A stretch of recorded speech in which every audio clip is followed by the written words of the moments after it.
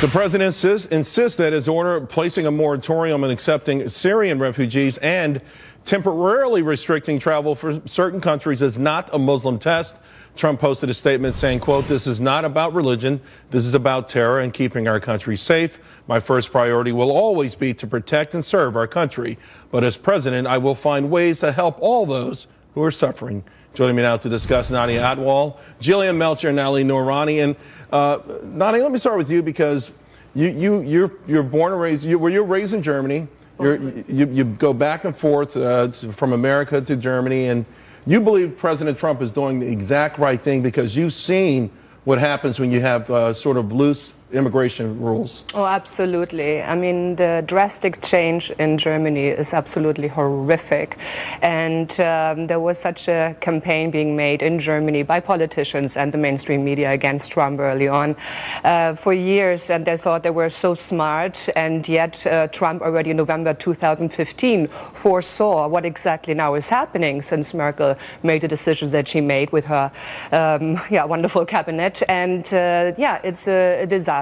Crime rates, especially rape, assault on women across the board, and absolutely the proof is in the pudding. I mean, you see it. It's from refugees. So it's not just the Trojan horse aspect. I think people forget about there's a big problem with especially the men that are coming from countries with a very different cultural background and understanding of female and male equality, for example, with a very different understanding of laws and law and order. And so when they come to Germany and they see our free-spirited women there, like here in America, they actually think that they're being asked to be raped. So they're asking to be raped, and this is just one of many, many problems that we have. And Ali, by the same token, you think that this is a mistake. You're against this, the temporary ban that was put in place. This temporary ban by President Trump really does nothing to improve the nation's security. It actually undermines the trust that we have with some of our key allies across the world. Refugees already, before they get to the U.S., are going through 2 years of security vetting before they even step foot on American soil, which is fundamentally different from what we saw in Germany or across Europe. People are getting to Europe without that security vetting. People do not get to the United States, refugees do not get to the United States without 2 years of extreme vetting. So, Ali, so it sounds like you're okay with vetting. What would be the problem with making the vetting process better? Well, that would be a great idea. I think that this administration and Congress should actually invest resources to make sure that this vetting does occur in an efficient and timely fashion. Because right now, putting a family in a refugee camp for 2 years puts them at risk. Let's make sure that they go through the right steps. We know who they are. We know that they are going to pose no security risk to the United States. And let's get them here and make sure that they're contributing to our economy. Ali talked about families, but often it's males, young adults, males who are coming here or in parts of Europe, and they're the ones who ultimately have been involved in crime, who have been involved in terror attacks, and you just have to wonder, you have these wars that are going on, and the real refugees, the women and children, seem to be left behind. I do think that there's a difference between what we saw in Germany and having been on the ground reporting on refugees, both there and in Iraq.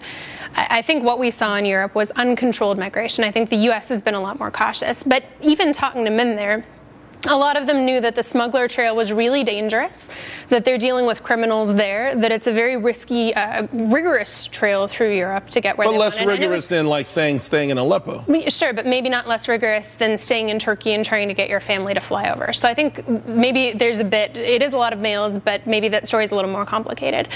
Here's what was frustrating for me to see this weekend. I think we all want a level of safety, a level of caution. But this was rolled out in a completely chaotic way. 2 stories just broke my heart. The first, Syrian Christian family coming from Doha. They've been waiting for 2 years. They put all of their kids on a plane. This was going to be the day. They had a home waiting for them. They had family waiting for them, sponsors. They get to the airport and they get turned down. They have to take those little kids, put them right back on the plane. That breaks my heart as someone who's traveled near children.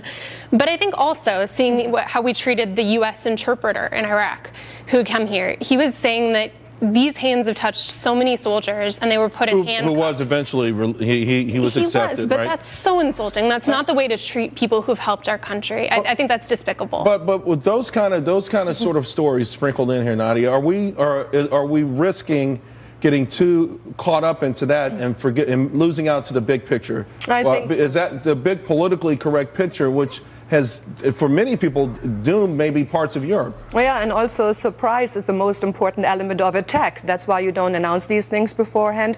And plus, these 7 nations, they were already listed under the Obama administration. They were already singled out then. There was a travel ban, a prevention travel ban, 2015 already in place. I mean, these nations don't come from Mr. Trump's architecture, come from Obama administration. So he's just taking it really one step further. But what about, Nadia, the argument that this is a Muslim ban, that this is a religious test? I mean, is that something that should be considered anyway? It is not, because it clearly addresses nations on the list, and on the list already since 2016. And of course, these nations are predominantly with a Muslim population. But a fact is, there is a reason why they're on this list. For example, Yemen doesn't even have a real government in place right now. So there are chaotic places, and you need to bring some structure into that. And I think Mr. Trump also is keeping his fidelity to his promises that he made on the campaign trail. That is what his voters wanted. He said exactly what he's going to do. He's doing it. Of course, when you do something, and especially with this kind of a surprise effect, there is going to be some trial and error. That is unfortunate. I'm a mother of 2 children. There's collateral damage there. And I think that's heartbreaking. What do you think the damage is going to be? I think there's huge damage to our reputation. Personally, though, one thing that really bothered me over the weekend, I'm Christian, and I can't see this issue without seeing my faith. And it broke my heart to see people on Facebook saying, where is the Christian community here? I think as Christians, we have a unique call and a unique opportunity with these refugees. I think we also, because we believe that, Christ triumphed over death, that we have a courage, a moral courage and a physical courage that other people may not have. I was frustrated to see non-Christians showing more courage toward refugees. I think the church needs to step up. I've been encouraged to see some Christian communities stepping up to this, but I think the church needs to play a role. But ultimately, though, and I'll go real quick because we got to wrap. Nadia, I want to ask you, but you saw what happened in Germany. I saw it. With a Christian nation, open arms, and ultimately it backfired. So somewhere you've got to find the right middle ground. And I don't think President Trump is talking about revamping a system that he thinks is failing, that has failed. We've had a large increase of terrorism here at home, and people are worried. By the way, he is keeping a campaign promise. He is, and also it is very tough to vet a mindset. I mean, these people are not going to go through questionnaire and are going to be asked, are you intending to do anything bad in this country? Are you feeling extreme in your views and with regards to Islam? They're not going to convey that like that. I mean, this is something that is a really tricky situation. And that is exactly why it's so important to have involvement from the church to help with assimilation. It needs involvement from all ends, but I think at this point it is better safe than sorry. It is not convenient, absolutely, but I must say, if you look at what's happening in Germany, and those are smart, also experienced, very experienced politicians. We've got to leave it there. See it. Thank you all very much. President Trump battling backlash on all fronts from this vetting order. And then, of course, some are worried about the way it was rolled out in its execution. We'll discuss that next.